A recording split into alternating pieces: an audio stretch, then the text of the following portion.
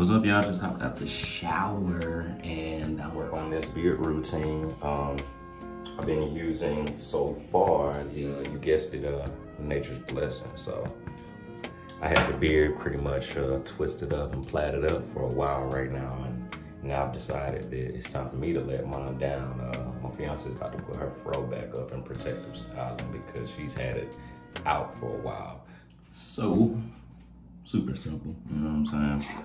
No big deal, but you know, I think it's really important to make sure you do take it out of that protective styling and out of the twist is what I was doing, because man, my beard was on the brink of getting ready to lock up, you know, and I didn't want my beard to lock up and turn into dreadlocks yet or anything like that. So there's old videos of me on YouTube and on the internet talking about, you know, the best beard brush and swearing by basically, you know, using beard brushes to take care of your beard and everything like that.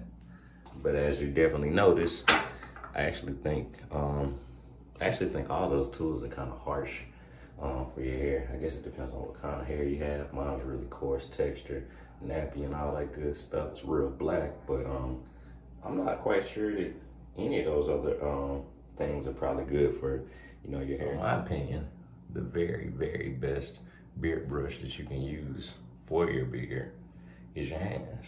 Use your digits. Use these 10 things right here, and it won't be harsh in pulling out everything, even though it's just natural for you to shed and all that. But you wanna take care of it, man. You wanna, like, you know what I'm saying, like handle it, not just be like, you know what I'm saying. And that's about it. I'm not gonna dominate the channel with beard stuff, but I mean, I definitely realized that I want to get back to creating some of the kind of content that is naturally, you know, a part of my life. You know, I felt like at one point I was like, man, like there's nothing else that I can say about a beard. Like, how much more can I say? You know, I felt like I ran out of information, so I just kind of paused with it, you know.